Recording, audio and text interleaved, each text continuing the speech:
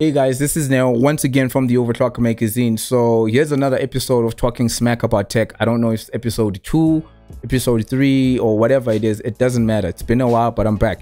So I've been doing some really interesting testing for me, which I thought would be very different for the upcoming 13th Gen Core magazine. So you know that the Overclocker presents 12th Gen Core. I put out that magazine like 2 months ago, like a retrospective of 12th Gen.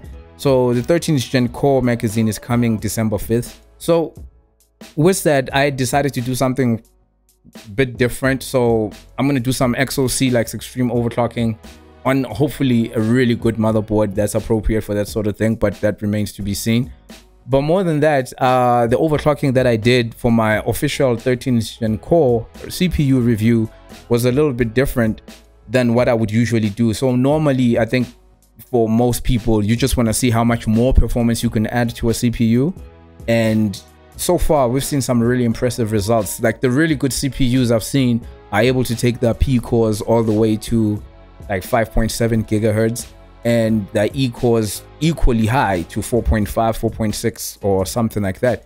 Unfortunately, the CPU sample that I have, which is just a random sample, only has an SP score of 94, right? I forgot what the actual P core SP is, but that is really that low. So I wasn't going to get really anywhere trying to achieve that 5.7 gigahertz. But what I did manage to achieve is an all-core clock of 5.6 gigahertz, and for the E cores 4.4 gigahertz.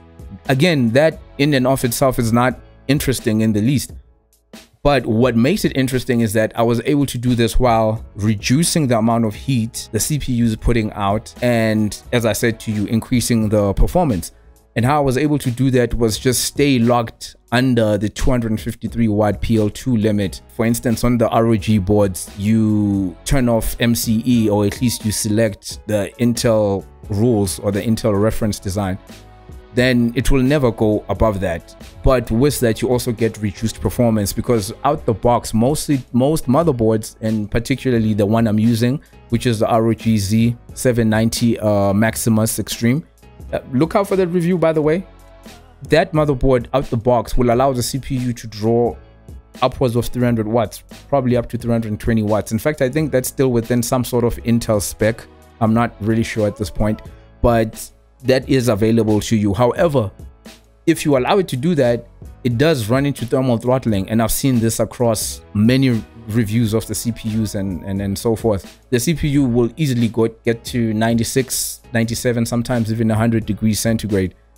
And with that, it will also be drawing 320 watts or 319 watts, whatever it is. And that's a lot of power. That's a lot of heat. And for effectively, yes, you do get a performance gain, but I was wondering, can I get the similar performance but without breaking the, or rather going above the 253 watt PL2 limit? And I was actually able to do that, which is what got me excited, because I was able to do 5.6 gigahertz, as I said, on the P cores, and do 4.4 gigahertz on the E cores. But with that, I was still able to stay under 253 watts, and as a result, I was still running my CPU. I think the CPU max is actually 91 degrees. Not only did I reduce the temperature, reduce the power that the system is using, but I also gained performance. That's a 3 out of 3, actually. You know, that's a 3 out of 3. I couldn't be more happier with that. So I will bring you more details on that in the official review of the 13th Gen Core in the actual magazine that comes out December 5th. Check that out. But until then, I'll see you guys on the flip side, and look forward to the next review. Peace.